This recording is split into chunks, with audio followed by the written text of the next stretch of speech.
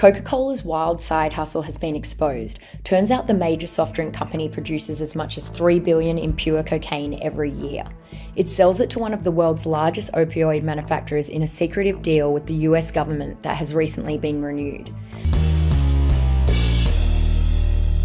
How's everybody doing? My name is Anthony Brian Logan, and today we got to talk about Coca-Cola producing between $2 and $3 billion worth of pure cocaine every single year.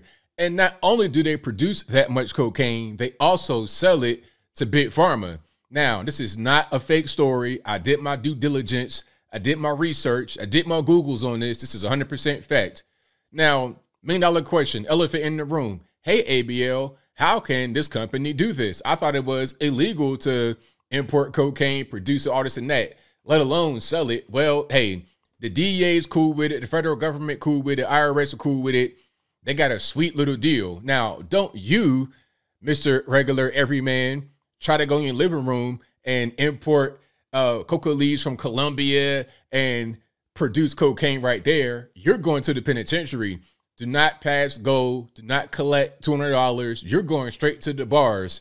Okay, you're going to have your tin cup banging them on the bars. You're not going to be able to do what they do. Now, there's an article we're going to get through to get more information, more context. If you want to read it for yourself without my commentary and interruption, the link, as always, will be in the description. If you're on IG, visit the link in the bio to go to the corresponding article on the website.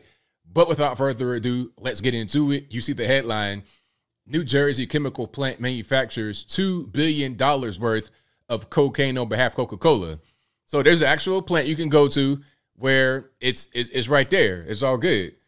All right. A discrete chemical plant in Maywood, New Jersey, has special license. They have a license to import coca leaves on behalf of Coca-Cola.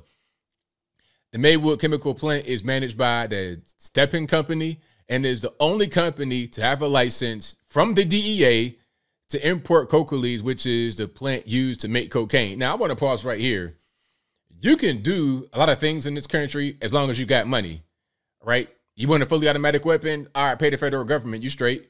Pay for a tax stamp. Now, of course, they're going to watch it. They're going to know where it is, but do they really know where it is? Are they going to put a GPS tracker on it? I'm not really sure, but different story.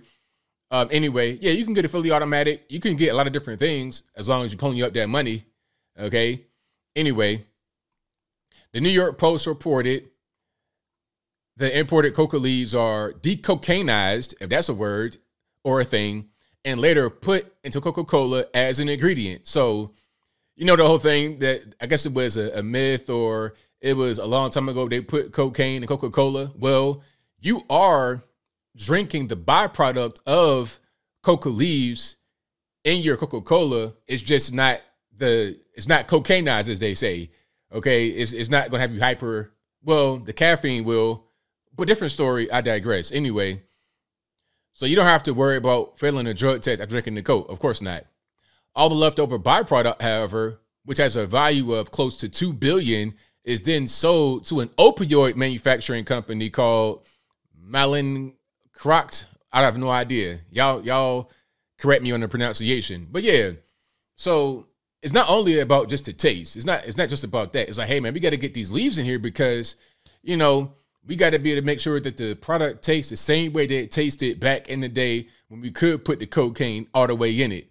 It's not just about that. It's also about the byproduct they sell for $2 billion. Now, of course, they wouldn't be able to continue keeping that revenue afloat, and the federales want to keep taxing the revenue, so it's all good when they do it. It's a problem when you do it. Let's keep on going. So, yeah, like here's a little quick caption. Coca-Cola produces as much as $2 billion worth of pure cocaine every year in a secretive New Jersey factory, all thanks to its iconic recipe and a very special arrangement with the DEA. All right, it is all good. So here's a little excerpt from the Daily Mail. Chemical company hitting in New Jersey neighborhood as an exclusive license to import coca leaves to the U.S., etc. That's pretty much it. So operates under special licenses issued to it by the DEA and is the only company in the U.S. permitted to import coca leaves and manufacture cocaine. So they have a legal license to produce cocaine. They have a license to do it. Now, again, you do that, something like that in your living room, Do that in your grandmama's basement, all y'all going to jail. Okay, the ATF going to be boot on your door right away. Okay, the federals going to come to your door for a bump stock, or okay, your barrel or your rifle is too short. But again, if you pay the government some money, then all of a sudden the bump stop thing is not even the problem. You can have a fully automatic weapon. If you pay the federal government, all of a sudden your 10-inch carbine with the stock on the back is totally fine. It's only about when you don't pay. It's like the whole thing with weed and stuff like that. Now, don't get it twisted. I'm no advocate of drugs at all. I know what drugs do to people and communities.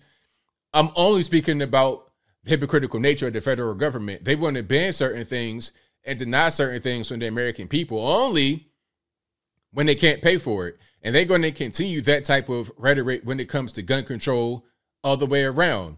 They want to have tighter restrictions on guns in the federal government, but at the same time, the money exception will still be there. Okay, you can't buy AR-15 in the gun store. You can't buy some automatic weapon. But if you got that money, get whatever you want. That's how it goes in America, unfortunately. Okay, so here's something else. U.S. a pharmacist invented Coca-Cola. Very interesting. In 1886, first Coca-Cola contained cocaine, about 9 milligrams per glass, which was removed from the drink in 1903. Eventually, he sold his business for $2,300 in 1888, just before he died. Okay, wow. Only 2 bands, but I guess that was a lot of money back then, of course. 1888, that's, a long time ago. Shout out to this guy right here for making that. The cocaine was removed from the formula in 1903 after it was discovered how to extract the flavor of the coca leaves without using cocaine. Okay, so that's that. Very, very interesting. I had no idea that they actually produced cocaine and sold it. See, it's not just a matter of, hey, man, it's the recipe. You can keep the same recipe. And I'm sure with the way things are right now, especially with these soft drinks with sugar everywhere, high fructose corn syrup, if you can reproduce sugar with high fructose corn syrup, like you have regular actual cane sugar, then you have high fructose corn syrup, not the same thing.